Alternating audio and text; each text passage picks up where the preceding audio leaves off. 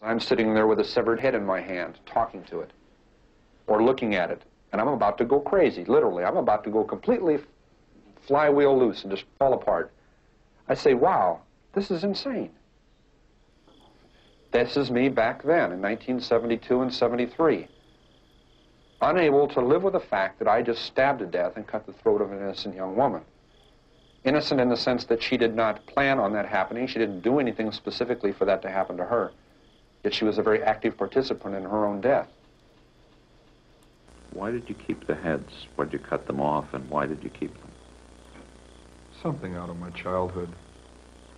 I could put it on an incident. I mean, my father chopping the heads off of our 2 pet chickens and my mother insisting that I eat them for dinner.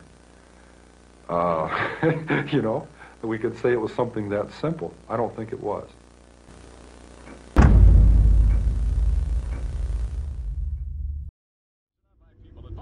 From KHJ, time to change your radio back into a pumpkin again after 48 hours. You said you were waiting on your mom. Does she work at the school? Administrative assistant. What's her name? I might know her. Hi, Mom. Clarnell Stage. Scutterings, honey. Oh, they're the new Laura Scudder snack. Scutterings? I don't think I do. Sure. Sure. Hey, they taste like onion rings, too. And yours? Hmm? Your name? Oh, Ed. Edmund Kemper. Why don't you ask your father, honey? Well, thanks for the ride, Ed. Oh, this one's my turn. The next line. Right here. They're gonna throw you away like last week's magazine. Been a gas, but I'm gonna have to pass. These are not my people, no, no. These are not my people, and it looks like the end, my friend. I got to get in the wind, my friend. It looks like the end, my friend. I got to get in the wind, my friend. Stop screaming. Nobody can hear you anyways. So you can either keep screaming and get hurt, or shut up and be fine.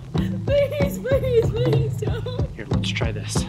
No, no. Don't try and get smart.